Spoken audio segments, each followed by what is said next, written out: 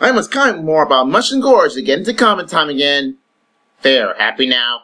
It's comment time! Well, hey guys, this is Pikmin, and now for the comment time June. We're halfway to the end of the year, so let's go. Okay, first up, from Mario Sports Wi-Fi number 29, Diagonal65 says, Wishful Shipper, WHF is that? Well, I don't know what the H means, but here's what wishful shipping means. Essentially, it's a fan term describing a romantic interest between Salad and Iris. There. You can look at Bulbapedia for that, right to that. Next up, from Mario Sports Wi-Fi number 30, Nintendo's Commander, and by the way, thanks for the really embarrassing clip. He has some related to Mario Sports, but I'm not going to say the first. I'm going to say the second part. I'm amazed they didn't throw Titus from Final Fantasy X, by the way, it's pronounced Titus, not Titus, into this game. He's technically a sports player, so I can't see why he isn't in there.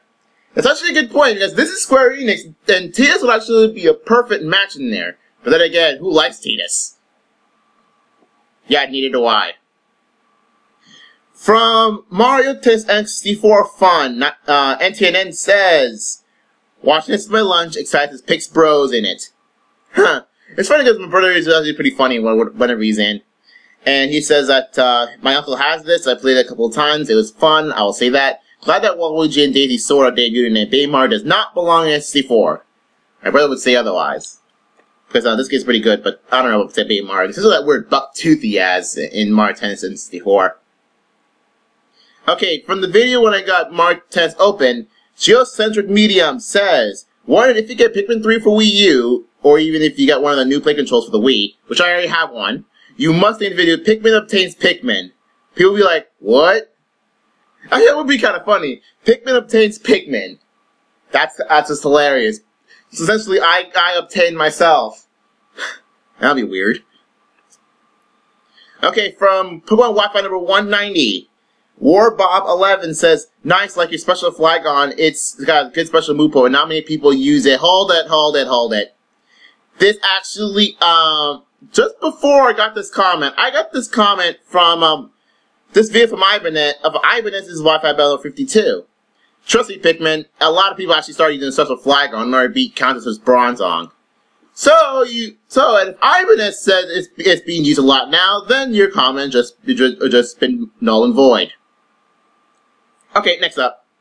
From Catching the World number 56. Geocentric Medium, again, he says, what happens to use gravity on a spoink, etc., etc. Why are you putting anime logic onto a game? Seriously, okay, a lot of people knows that you can't really put too much game logic onto anime, and you can't put too much anime logic on a game. So, doesn't really matter what happens if you use gravity on a spoink. But I actually got commented back on that, saying that it seems to be that how spoink keeps bouncing. It seems to be like a reflex to him, since it supposedly keeps bouncing to sleep. So if that happens, that he's actually not in voluntary control of his bouncing. So I assume that. And seriously, gravity stopping Splash from working. Splash sucks as it is, they'll just make it worse. It's worse than nothing. How is that even possible? Next, Mario Test Open Online number 3. Nintendo's Commander says that he has a question, how do you record these battles while you're playing? Okay, so how do I record this? Well, I set up my DS or 3DS onto the 3DS stand that comes with Kid Icarus Uprising. Also, I set up my camera on the small tripod. It has to be a small tripod, unless I have to give the a good amount of height to the 3DS. And then I essentially try to get as much zoom as possible without making the video blurry. And he also said that we tried to record on playing just too awkward to press the button because of the positioning. Yeah, actually, it does happen to me a lot as well. Because sometimes it does happen to me a lot. I mean, the only reason why I do so well is simply because I'm so used to Mario Tennis. But then again, even so, it's kind of a bit hard considering that there's slightly different controls for Mario Tennis Open compared to the rest. So I just keep trying. I just keep trying to try to get used to position the buttons, even though it's really hard to. However, I also put a decent distance between the camera and the 3DS, so I can actually have room because I have quite giant hands. I'm like the second, the second person I know who has the biggest hands. So I actually do know someone with bigger hands than I do. But other than that, I have really huge hands.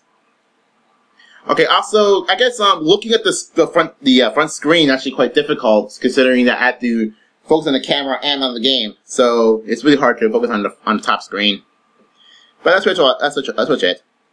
From Kid Icarus Uprising on number 17, HDOVAL level says, I subbed. Thanks. This is good to see comments like that to say I subbed. I mean, really would say I unsubbed. That'd be ridiculous. So, I should really go face this guy at Kid Icarus Uprising. He actually kind of asked for me to do this. So I'll probably, once I contact him, I'm probably going to, try to get a match with him. From Luigi Circuit. Alka King says that that's his favorite Mario Kart game by far. It's also my brother's favorite Mario Kart. It's my second favorite Mario Kart, the Mario Kart DS. He always used to play with his brother 2-player.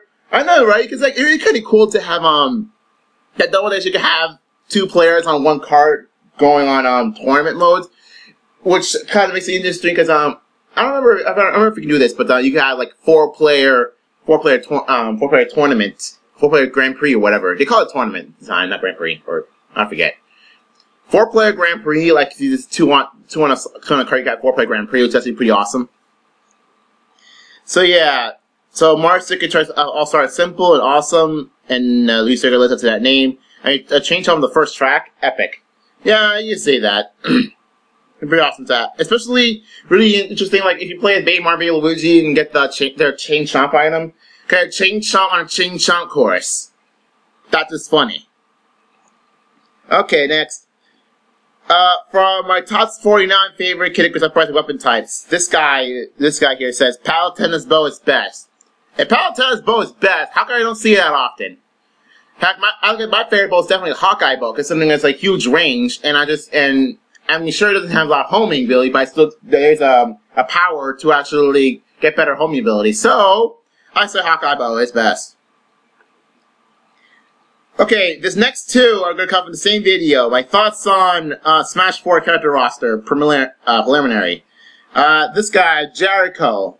That's a pretty simple name, huh? Okay, this is an interesting one. He thinks Snake is much better odds than Sonic of returning in Smash. Okay, you can read the rest of this here. I'm probably going to say, I'll say what I'm going to say next. This actually didn't really know it that much. When I read this, I didn't know that much about it. I mean, I was kind of semi-aware Snake was involved because of Sakurai wanted Snake to be in Melee, but his friendship, I didn't know he had a friendship with Kojima, so I guess that made kind of sense according to this. Yeah, Snake has a pretty decent chance of returning. So, all I can say with that, so I actually do now respect Snake's return if Sakurai says for him to return. So now I actually respect Snake's return, even more so than Sonic now. Even though, face it, the fact that Sonic can't because of the fans pretty much states that the fans are more important in this than Snake. This Snake and Sakurai's friendship with Kojima. Okay, and the other one rated this video is that this guy, Bradley 10 for 1, says they better put Kingdom Hearts characters in this game. As much as I would like to have Sora in the game, well, technically I would like to have Sora, Neku, the Warrior of Light, and Chrono into the game. But the fact is, from what I've heard recently, Namco's doing the thing, not Square Enix. So the chances of putting any Square characters in there, nope. So okay, so yeah. So I'm actually more expecting Tekken or Soul Calibur characters. Speaking of which, I'm actually trying out Soul Calibur, and actually do kind of like it. So, there you go. I might try Tekken later, so, yeah. Next up. From Baby Park, Aeroshot 007 says that, they shouldn't put Baby Park in Mario Kart DS. There's another comment there related to this. I'm not gonna say that, I guess they really, I'm kind of right. I mean, I kind of agree with them. That Baby Park, despite it being really, a really small course, yeah, I mean, this makes sense on Margaret, yes. But then again, this was when, retro courses started to become a thing. So I'm not entirely sure what game should they put, Baby Park, even though people keep saying Mario Kart Wii, or Mario Kart 7 or something. But the fact that it started to become a thing, so I don't really care whether or not Baby Park is in Mario Kart DS or not. Well, now I don't. I did back in the day. Okay, and last comment on my channel from my, oh great, this video. Oh wait, this is the part 2 of that video. Right. Okay, about this, I'm going to say this right now. I actually stopped allowing comments on part 1 of that video because for every decent comment there are at least 3 stupid ones. So I decided, you know, screw it, I'm going to disable all comments on part 1. I'm leaving comments on part 2. Just to people can remind themselves that there is a part 2 to this video. Okay, so CyberKid6 says that actually kind of roughly involved a Braviary. Oh, that would be awesome.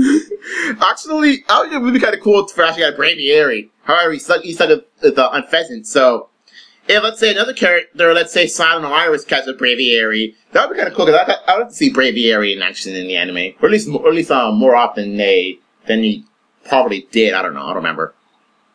So yeah, I don't care if Ash should get a Rufflet, but Braviary is a really awesome looking Pokemon. It looks pretty strong. So I'd actually like to see more Braviary in action. Okay, that's all for the comments I have on my channel. Okay, now time for the 2 comments I have on Pikmin's posters. Okay, one of them, it's on episode 18 of posters. Yeah, so this Miss Valkyrie 13 says that this is a poster episode with Italia in it, just so you know. I'm American and don't regret saying I'm American a total butthole. Because, you know, I don't say that word. Yeah, I'm also America. I'm also American, and yeah, America's a total butthole as well. But then again, America's a country's a total butthole, so yeah. I hope the government doesn't hear this. Okay, last comment. You got Poland 1111 on Posters 48. Nice episode, dude. Ah, thanks. Okay, about that episode 48. I actually had most of the posters on my computer a long time ago. I forgot they were there until the day I actually decided to upload it. Reason being is because I didn't have like 15 posters at the time of when I uploaded this. So I actually asked my friends to upload it, so to help me with finding some posters, and they did. So thanks to everyone I posted. Everyone helped me there.